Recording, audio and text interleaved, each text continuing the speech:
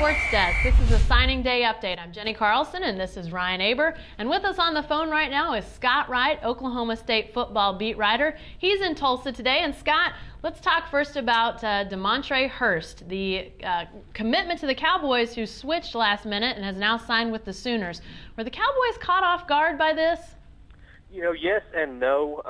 DeMontre, after he committed, had already scheduled a visit to Miami, and had kind of told Oklahoma State that was the team that was kind of leading for him, and Oklahoma State was able to talk him out of taking that visit.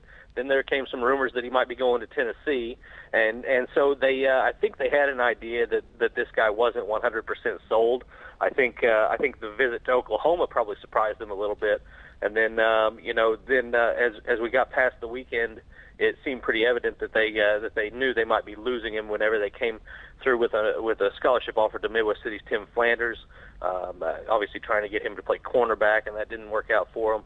They started looking at some other guys like Dante Foster at Guthrie and a few others. But I think that they kind of had a feeling that this might happen. And then once he took the visit to Oklahoma, they seemed to really be putting a backup plan in at that point. So I don't think it was a total surprise, but maybe the fact that he ended up in Norman probably surprised them a little bit. And Scott, what does this do for OSU's recruiting class with the big picture? Where do they go from here? You mentioned Foster. They've also talked about the Berg kid from Florida, who's, I believe, committed to Ole Miss as a gray shirt right now. But where does Oklahoma State go from here? You know, the talk about Berg has really kind of died down at this point. It sort of heated up really fast last night, but it doesn't look like there's anything going to happen there. Foster, I would say, is probably the number one candidate if they decide to use that 24th scholarship.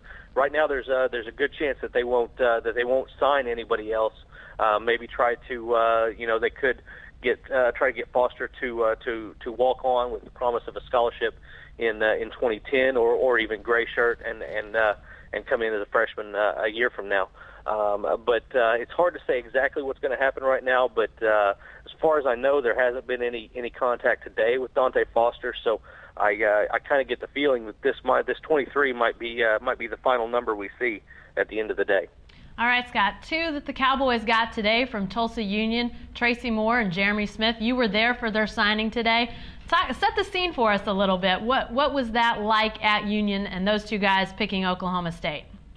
It was strange because every signing ceremony I've ever been to was maybe a couple of people are signing to go places, and Tulsa Union had everybody from every sport to a signing today. They had soccer players and swimmers and wrestlers. They had tables that ran the length of the basketball court down there for everybody to come in and watch everybody sign. So it was probably the longest signing ceremony I've ever been to, and you know what, Tulsa Union is putting out a lot of Division I football players too. They had a guy going to Colorado, a guy going to Arkansas, a lot of guys going around. So it wasn't just a big OSU party with Tracy Moore and Jeremy Smith, but both of those guys talked about how relieved they were to kind of get this all over with. For Tracy Moore, it was a lot of drama in just a 2 or 3 week period of time after he had made his initial decision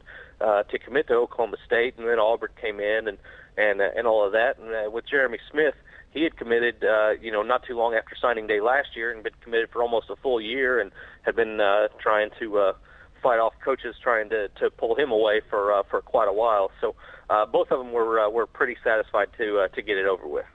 And Scott, not only are these guys big pieces in the in-state recruiting puzzle for Oklahoma State, but they're big in the overall scheme of things. What kind of impact can guys like Moore and Smith have for the Cowboys? Smith, it's going to be probably a year or two before we start talking about him again, obviously because of the depth that Oklahoma State has at running back. Obviously, Kendall Hunter will be a junior next year. His top two backups, Bo Johnson and Keith Toston, will be seniors. So as those guys start to cycle out of the program, you'll see you'll see Jeremy get a better chance to come in and compete for some playing time. With Tracy Moore, there's a really good chance that we'll see him on the field some potentially this fall, because he's kind of a unique player that in this system that they don't really have a guy like him that can be kind of a versatile guy, do some different things. They can line him up in the slot, line him up at tight end, even line him up in type a fullback or H-back type of role. So I think that Moore will be a guy that he might end up redshirting this year, but there's probably the potential is there for him to try to get some action. Especially they don't have a scholarship fullback on campus right now. So that opportunity is there if he wants to do that. And Brandon Pettigrew is going at tight end, so they need some help in that kind of a role, and he could be the guy to come in and fill it. Scott, you mentioned the drama surrounding Tracy Moore of late. A lot of that drama came from Auburn and some former Cowboy assistants. Talk a little bit about not only the pull at Moore, but we also hear that maybe Jeremy Smith had some last-minute action from Auburn. How did that all play into things? Yeah, well, it was surprising because Smith really kind of kept it quiet that Auburn had come in and was talking to him. Whenever Curtis Looper left, I talked to him later on that same weekend, and he said, no, it doesn't matter. I've always wanted to be a Cowboy, and I'm going to be a Cowboy, and that's really kind of the phrase that he lived by, and that was the truth. But he did get into it a little bit today, how Looper had come back around and tried to sway him toward Auburn again, and he turned him away, and he said that he kind of became an Oklahoma State recruiter toward the end, trying to keep Tracy Moore in Orange, and that obviously worked out pretty well too. And Scott, talk about just the general havoc that Auburn's coaching staff has had on recruiting, not only in Oklahoma but really in the region. They've got Trooper Taylor and Curtis Looper, like we mentioned. They also got Gus Malzahn, the offensive coordinator from Tulsa, down there. And Gene Chiswick's always had a reputation as being a good recruiter. Yeah, you know what? They've done a really good job. It's been kind of unfortunate in some instances for Oklahoma State, but Auburn's been able to get in on some big name players. They were in the Reuben Randall sweepstakes for a little while. Bryce Brown. They could be in on him as the number one running back, number one player in the country, according to Rivals. They also, I guess, kind of got in the mix for David Oku out of Carl Albert there for a little while. As far as Oklahoma State is concerned, we mentioned Moore. Randall had scheduled a visit to Oklahoma State prior to Trooper Taylor leaving, and then as soon as Taylor was gone, he changed his mind about coming to Stillwater. Tyreek Rollison, a quarterback out of Sulphur Springs, Texas, had been strongly looking at Oklahoma State as possibly as the second quarterback in this class, and now he's ended up committed to Auburn.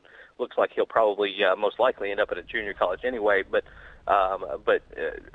Taylor and Looper were able to really have kind of make their mark on recruiting in this part of the country, even though they had moved on to Auburn.